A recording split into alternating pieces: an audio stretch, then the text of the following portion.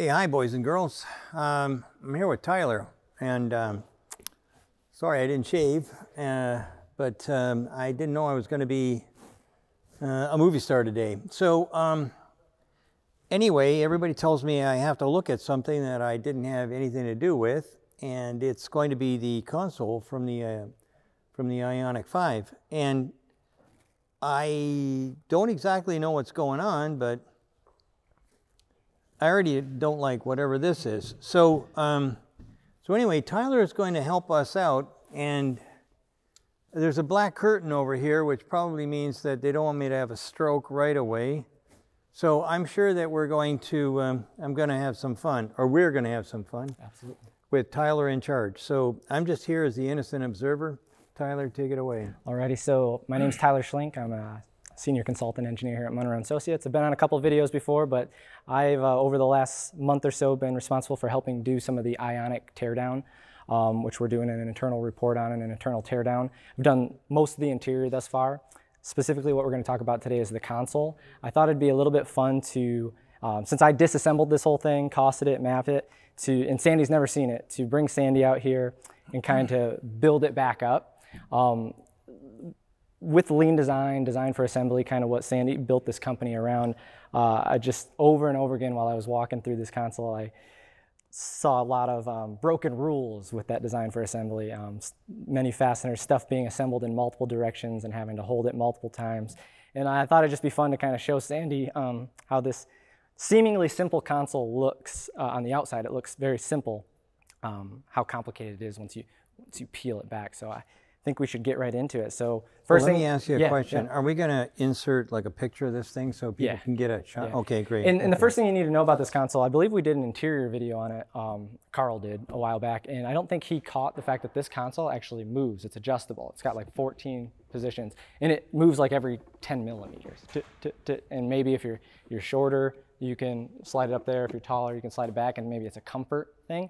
But I didn't even realize that when I was asked to tear it down, because they asked me how long it was going to take to tear down. They're like, you want to do the door trim? You want to do the console? I was like, door trim console, that's a pretty simple console. It should take the same amount of time. Boy, was I wrong. The console was very, very complicated in the assembly mapping of what I had to. Well, I can add some color here. I know that when Chrysler had the minivan, one of the biggest disasters they had was that movable console. It only had, I think, 2 or 3 positions. This one's got about 14 or 15, and actually, what we see here is so it's actually there's 3 lockers, so it's basically 15 positions front to back, every 10 millimeters, about just under a ½ inch. So very, very adjustable. But if we look at these 2 components, which are part of the whole adjusting mechanism, which are kind of hidden to the outside viewer, you don't even know this is how it's working. But the first one is the actual rollers, which, I mean, they look like little simple cabinet rollers, but this piece right here has 51 total components on it. If you count every roller with its stud on it, if you count the nuts on the back side, if you count all these pressed-in studs on the top, there's 51 total parts just on like the first mapped component. And of course, I put a black curtain here because there's a lot more to go. Okay, so let's just have a look here. This is something that I can't even hardly imagine. If we look here, the rollers must have they have a little Allen key there on this side, and then you've got what they used to call a castle nut, and the castle nut, from what I can see here, you see that little black stuff. That means it's a nylock castle nut to keep it from backing out. But this is murderous to try and put together. So I never recommend them. These rollers alone must take an awful lot of time, or they must have a fixture to die for. And they're on both sides. I can't. One of the first rule this violates, other than assembling from both directions, is just kind of like the tightness, the access point. There's like little to no access to actually hold those nuts while you're running. Or you're going to have to use an open or box wrench or an open end wrench to get in there. Or a special tool, like you said. They might have a very nice fixture to help them with this, but they had to pay for that fixture to make this easy to assemble instead of just maybe. Well, this ain't easy. And this is, so what we have here is an extrusion, and this right there, that's waste. That's cut out waste. That's called offal. And you can't do anything with it. So you mill it out, or in this case, it looks like water jet. Yeah, they might have stamped it or water jetted out. Or maybe stamped, I'm not sure. I can't tell. But at the end of the day, that's a lot of scrap for a little teeny tiny part like this. I don't want to go into redesign, but holy moly, this is Yeah, if we went into redesign mode, that would take a lot of time. I'm going to kind of, actually, we could probably peel back the curtain now if you want, and we could start building this thing up. I don't know how easy this stuff's going to come off of here, but. So that's all the components that it takes to get this thing to the picture you saw at the beginning of the video. I can make another car out of this. This is an incredible amount of parts. How many parts are total on this? We'll have a number pop up on the screen. I'll get that out at the end. There's 51 total if you count the fasteners just on that part. So pieces versus fasteners, I'll have to divvy that up and put it in the video after this. How much else moves in here? The only other thing that moves is the center, or the armrest folds up and down like a typical armrest. But what's unique about this console is there's no storage bin. It's an open concept. So for how complicated it is, I'll show when we assemble it, there's no other bins or anything like that. It's a pretty bare bones console other than the fact that it just moves back and forth. So the first thing we can do, Sandy, if you want, we can get into assembling this adjustment mechanism, which I had to pre-assemble this part because it likes to fall apart on you. Looks like a mousetrap. It's the linkage mechanism to unlock this, and it basically, you have to put all that together and hold it together, which So here's the three pins that go in those holes, I take it? So I did this before the video even started, but it took me a little while to get this together because you actually have to put everything in its place and then hold it together or it pops apart. And you have to hold it together and get it assembled here first. And if you could grab that nut driver, we actually have to hold it together and get it down on there. Oh, and see, look at that spring's already caught. I wasn't paying attention. So let's back it out a little bit. That spring is that you don't know how to be an operator. Exactly, right? This is perfect in every way. It's perfect, right? And I've actually pre-assembled this to make it easy. So let me ask you a question. How does this work? I'll show you here in a second. So let's run that down. We're not going to run down all the bolts today, just enough to get this thing where it needs to be. Okay, now you bend that down and hold that here. And now, while you're putting this thing in, you got to hold that up as you slide it. And that's the only way to assemble these two. Now it's good. It's actually holy assembled. Mackerel. But what we forgot to do is actually pre-build up this part. So we talked about the part with 51 pieces. We didn't talk about this part at all. We're going to build it up right now, even though it's probably likely built up as a sub-assembly. First is you have these two parts come down here. And once they're down, you have to run in bolts from the side. Yeah, you got to come in sideways on them. So not a downward direction. Well, not only that, I mean, this is something that I could make a snap fit out of. Correct, yeah. And so I got to do that on all these parts, and I got to come in from the side, and every time I got to rotate it around. Then you have this piece right here, which you'd love to assemble it in the exact same direction, but you can't. The bolts actually come in from this side, and let me get this up. You got to hold it. You got to hold it and get the bolt started, which, of course, like we said, they have fixtures to make this easier on their operators, but it's still... Yeah, but parts are supposed to fixture themselves one to another. Exactly. And this is my point. There we go. This is my point, is it's not going together. It requires you to know what you're doing, and I've actually spent a lot of time with this console, and it still confuses me. No. Pull it, or actually... Well, either way, it's in there. But there's 4 bolts that would hold that now, and so you have to flip directions. This one here isn't lining up because it's kind of skewed. Which is part of the the assembly process. Yeah, well, part of the problem. You're not going to make that work. There's no pin or alignment pin or something. There's a hole here.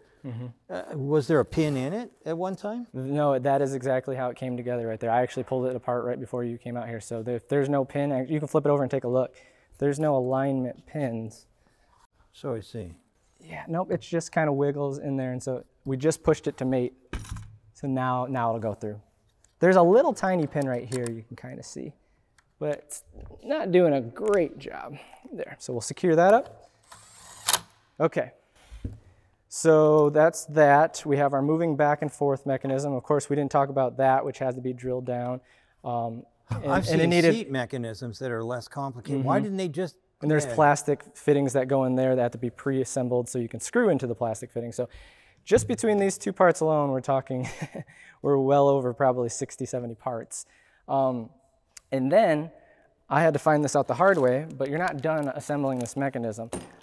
There's a couple more components that can't go in until after it's in this position because you can't slide this on because they hit, and they're basically the bump stop components. And these bump stop components are what are at your fore and aft position. So there's two of these that have to be located, and pokey yoke, you can't get it in that way, can't get it in that way, there it goes. And there's the nuts that hold those down. There's two of these. So I won't be putting all this together, but there's one there, so we'll put one of these down. And then the next fun one is the final bump stop, which is another one of these upside down mechanisms. You actually have to come from underneath. It's likely they flip this over and put it in from the bottom, but the screw comes from this side. I doubt it. That's kind of like the only way I'd be able to. So you got to hold it from the bottom as you put it from the top. Oh my God. And now your bump stop mechanisms are all in order, so it'll actually hit so what's the that front thing and back. there then? That would be your other one. I didn't assemble the other one yet. I'm basically trying to speed this up, but there's a lot of parts that we probably just won't assemble today. Why is there two bump stops in the same direction? I'm guessing it's a force thing. Apparently one wasn't enough in case you hold this button and kick the console forward, but they wanted two bump stops there, and both are bolted down. Okay, so... And this is just the mechanism. We haven't even got to what I'm usually focusing on, which is the trim and the plastic parts above.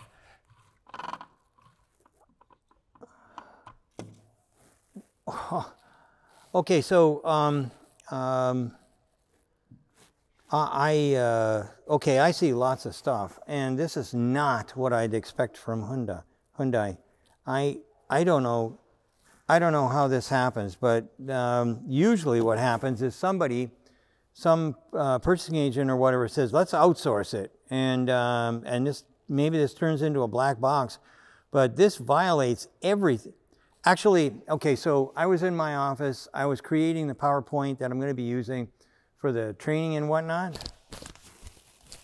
I guess maybe, yeah, I do. Okay, we're going to have a little workshop, and in that workshop, in a couple of weeks or something, I'm going to talk about how we look at redesigning or designing initially right, and how we could redesign this. So this is this little card that we use. This is the wrong one, but anyways, we'll show you a picture of the right one, and on there it says there are two rules that we have for determining whether a part has value. One rule is, does it have to move? Have to. Does it have to move? And the second rule is, does this part have to fundamentally be a different material? And if the answer to those is no, then you look for combination or elimination of that part. Okay? This thing violates both those rules. And by the way, one of them where you have no choice, if it looks like a spring or a fastener or a belt, I'm surprised they don't have a belt here. Yeah, of like the 60, 70 components we have in here, realistically only the linking mechanisms and the two separate pieces have to move. Other than that, like, here's a simple example. Why is this a stamping and this is plastic injection molding right next to each other? And I just showed you how complicated they are to put together. Why couldn't that be one injection molding? Well, I'm wondering why the whole bottom isn't an injection molding. I mean, that's a good point, because like window regulators and door trim, they slide up and down slots like this in plastic on door modules for windows. This doesn't look like a Hyundai. If you're doing like glass-filled nylon or you're doing glass-filled polypropylene, it can be more than strong enough. I can make this more than strong enough in plastic, and that's what I would expect that it should be. And I don't know why. I don't know why it looks like this. I haven't seen this much. The concentration of fasteners here is stunning. And like I said, if it looks like a fastener, if it looks like a belt, or if it looks like a spring, then it's an immediate candidate for elimination or combination. And quite frankly, there's a million ways to get rid of that spring. What else goes? Is there some kind of handle on here? Yeah, this is sharper than a razor. Once I build up the rest, I could shave with this. There's plastic pieces, so once we snap the rest of the plastic trim pieces, there's a whole front panel that has a linkage that catches on this and a little slider. There's a linkage? Basically a metal linkage that attaches to a plastic button with. So this has something going up, and then you do it up here instead of down here. I mean, look at your seat. Actually, sorry, apologies. It's a glass-filled plastic linkage that goes up to actually, I think it goes the other way. There we go.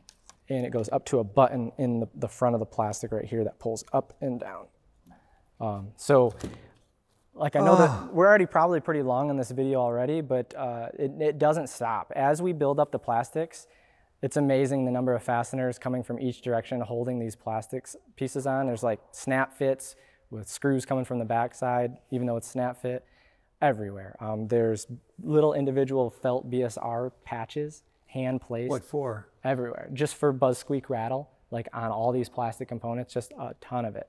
And from a consumer standpoint, it'll stop, having those rattle noises. So that consumers would appreciate it, I guess. But it's the amount of effort it takes to put one of the parts alone. I can design this so it won't make any noise. Yeah, this part alone right here has, I believe, 32 individually placed felt BSR patches on top of the snap fits. Yeah, so that the snap fits don't rattle. And this is just one plastic part, and there's a lot of plastic parts on this, and they all. Just a lot of individual labor movements that I had to calculate and map on the assembly of this thing. I'm happy to keep building this up. I'll let the Munro Live team decide how far we should take this video. But we could keep going for a long time on this console. A couple more on there. Yep. Okay, so now this is okay. So there's no okay. But it's all right. not. So let's just look at this. Okay, this is a really complicated plastic injection molding. If you can do that, you tell me you can't do this? What are you kidding me? It gets better, Sandy. Really? You would think that their structure, see how it's not exactly intuitive to know where to drop that on because all the studs, you actually have to move it forward more. Right there. Eventually it'll drop. They aren't lining up. There's too many points of contact. Yeah, so this isn't working here at all. We move this back a little bit. There, so it drops in. And then you put in 8 nuts per sides. 1, 2, 3, 4. No, 4 nuts per side. But you can't put them in every single one. A couple of these you can't put them on because it's actually for other stuff. And this is where it gets real fun. So you'd think they would do just that. But it gets more complicated. And I'm not even going to bother with fasteners anymore because there's a lot of them. This goes on the front. Snap down, fastener this side. Turn it around, fastener this side. I'm gonna go quickly. This comes in from that side, 1, 2, 3, fasten. So it snaps in place and then we run more screws. 1, 2, 3, yeah. Okay, and you think you're done. That's plastic. Nope. Now we need a metal structure. Oh, you gotta be. That drops in here. And that has 4 or 5 nuts here, and then, this is a fun one. Individual fasteners that you actually need a small screwdriver for or a special 90-degree tool because you can't actually get in there with that tool. So you got to use a stubby. You have to use a little stubby or a special tool. Or a right angle. 1, 2, 3, 1, 2, 3, and then all those nuts. Hold that down. Not done yet, Sandy. Not done. Then this piece comes in from the back side and sandwiches those 2 metal pieces, and you need these long bolts to go through and squeeze all that structure, your main structure, the second plastic structure, the first metal bracket, the second metal bracket, and then squeeze it all together as one brick S-house, as we would say in Michigan. I won't say the actual word. It is rock solid. And we're still not even... No, I'm telling you what right now. Okay, so we've got tons and tons of examples that look like this whole top section. All in one part. All in one part. Yeah. All made out of plastic. This product right now has slides up to yin-yang. There's no reason in the world why you can't. So, I mean, here's just a simple, obviously this doesn't move back and forth, and that's one of their features of this, which obviously is going to make it a little more complicated, but this is the Mustang Mach-E, right? Like, yeah. The A surface is basically the structure itself. You know, there's a couple steel brackets that it mounts to, of course a little bin, but... Well, if we look at that bin, and we look at what we've got here, you can see that there's more direction of travel for the for the molds, the inserts, the slides, the lifters, whatever. You can see that there's a ton of stuff going on in here, even at an angle, pulling on it. And then we look at this, and in essence, this is basically kind of like a top-down kind of unit. Now, I may have a problem with that, but maybe what I can do is just redesign this a little bit so that I can get that bridge without getting all of this other muck. And as far as I'm concerned... Yeah, well, what we've seen on some consoles with, like, obviously we didn't bolt that down, but maybe like a BMW or like a Cadillac center console where they have like air ducts running through them. Yeah. We've seen a lot of people split the ducts. Right. Or split the structure. And then the two structures come together in like hot plating. Right. And splitting that gives you obviously different die draft angles to where you can accomplish stuff like this without needing... But the thing is, it cuts your cost significantly because you get rid of a whole bunch of slides and lifters. Because now my line of draw is like this. It's easy. And I make two of them and I kind of glue it together. Yep. This thing here, how many nuts you got holding this thing on? Where's your... just this structure right here has 8 nuts that are placed. Okay, let me... you can't... I can't? Well, what's funny is you're see how you're accessing the wrong nut? We didn't actually put any nuts on this one yet. Really? So you have to be careful when you're going that some nuts are poking through from some parts that are behind it. And once we put this metal bracket on here, you actually can't even access the back nut. So in order to pull this whole you gotta take the mechanism whole thing off this, like I would like to pull that off as a subassembly. I tried to do it. And the one thing stopping me from doing that was 2 nuts back here that this stamped steel blocks that you can't get to unless you disassemble everything that I showed you thus far. It has to be disassembled and assembled piecemeal like that. You can't do any sub-assembly buildups. So anyway, oops. This is the little card that the whole company at Munro is based on.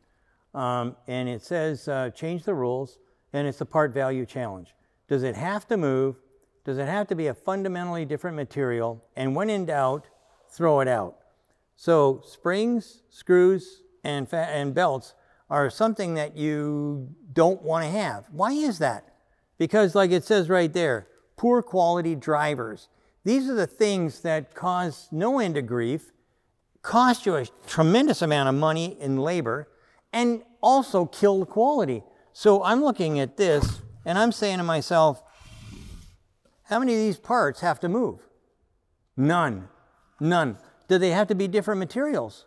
Nope. Yet there's 1, 2, 3, 4, 5 individual parts we assembled, not counting fasteners, 5 major components. And so somebody's going to come along and say, "Oh, we need that steel bracket." Really?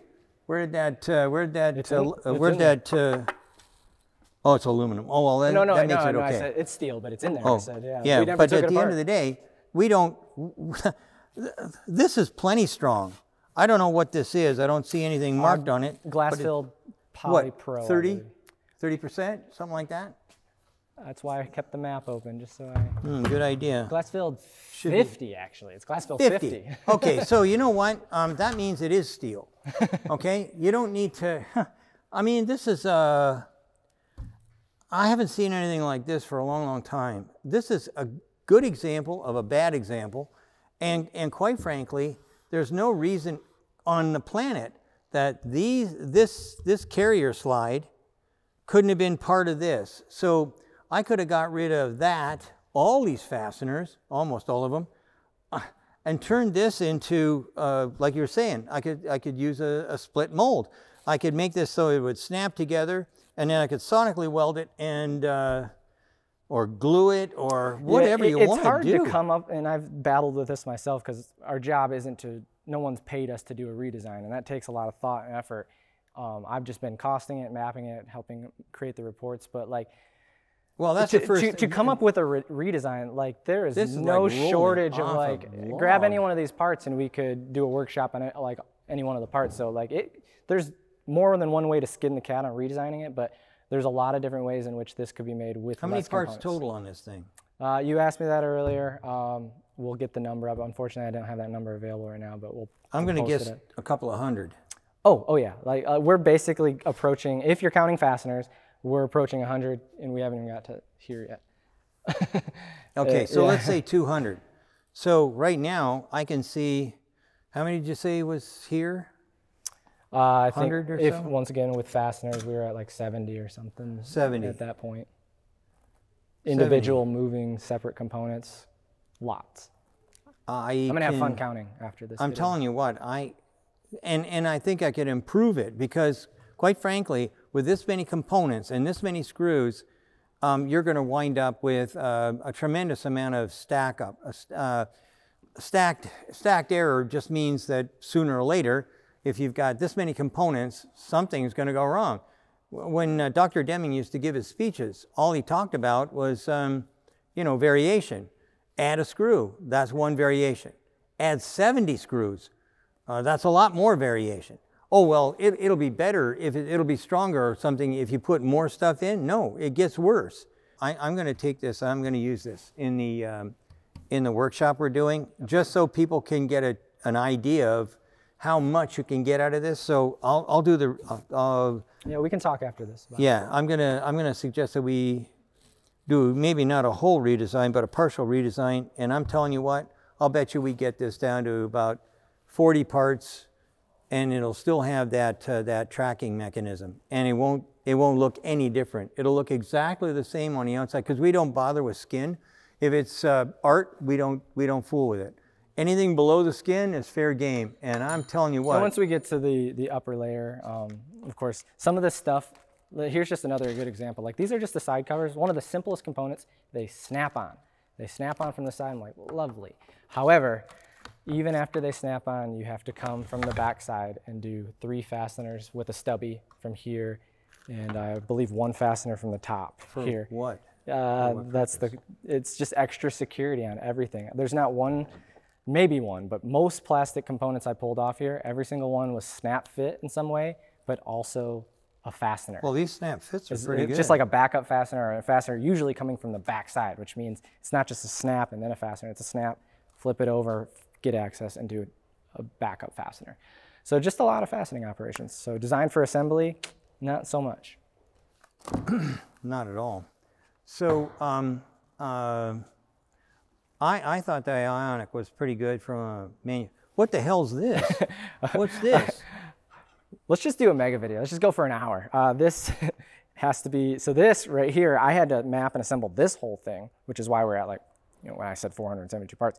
All the components it takes to make up this hinging mechanism. Is this the hinging mechanism for the armrest? Exactly, yeah. So you have to build that up. And I'm missing components that are like springs and plastic pieces I had to pull off that have to be assembled. But once you get this beast assembled, you then slide it in this way, like that. And then you have to come in here from fastener here, fold this up, fastener here, really tight fasteners, and then it's a 2-way. So you can open just a little cubby that's on the armrest, not like a built-in bin, it's like a little cubby, so it's like a 2-way hinge armrest. So just the cubby or the whole armrest goes up with this hinge, which is why it's a lot tougher. So basically if you want to put a big purse in here, you flip the whole armrest up, tuck the purse, close it, and there's a separate little cubby for like your wallet and small items up here. But that hinge assembly is massive, heavy, lot of individual parts there, and a tight assembly operation. Like I said, we could keep going. It's never ending. A lot of components that have to be assembled to get this thing. So what seemingly looked like a simple console was not, unfortunately.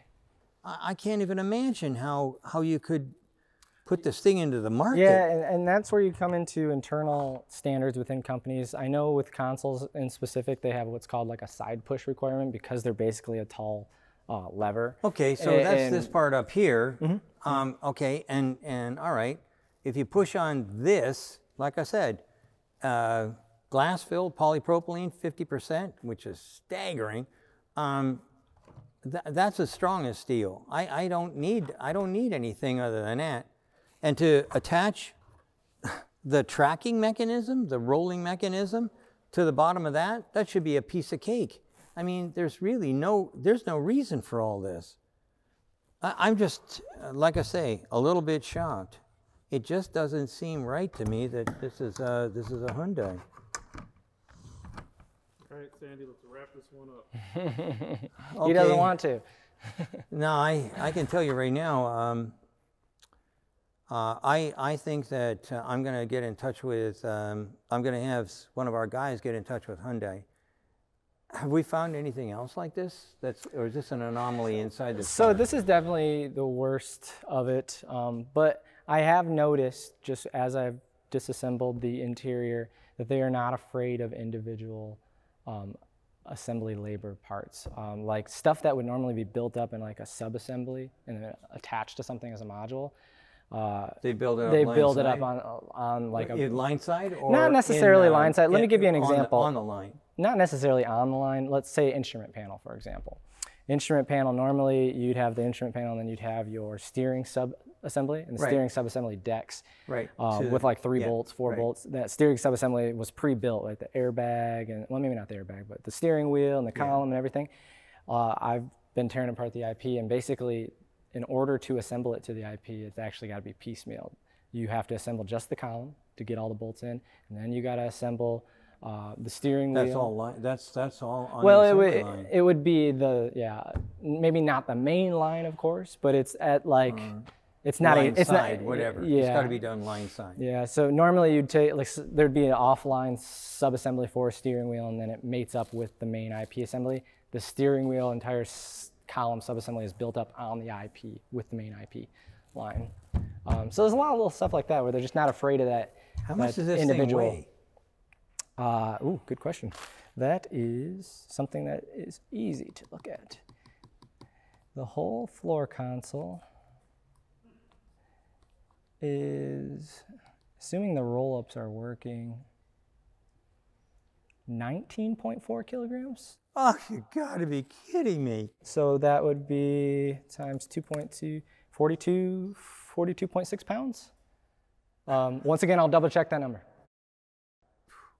Okay, well, I'm going to go down and talk to Mike, and I think that we could. I think that we can help Hyundai out with this for sure. I'm not sure about all the other stuff, and I don't understand why this looks like it looks. This is not normal for what a Hyundai product looks like. So maybe it's an opportunity to show off what we can do. Maybe that's what we should do. We'll redesign it and use it as another example of what we can do here. What we really do at Munro is redesign products or design products. And we would never design this product, never. I would have guts for gravy if somebody came up and showed me that this was what we were going to do and they brought it up in CAD. There'd be, I'm kind of like near uncontrollable when I see this kind of stuff. I think that we can redesign this.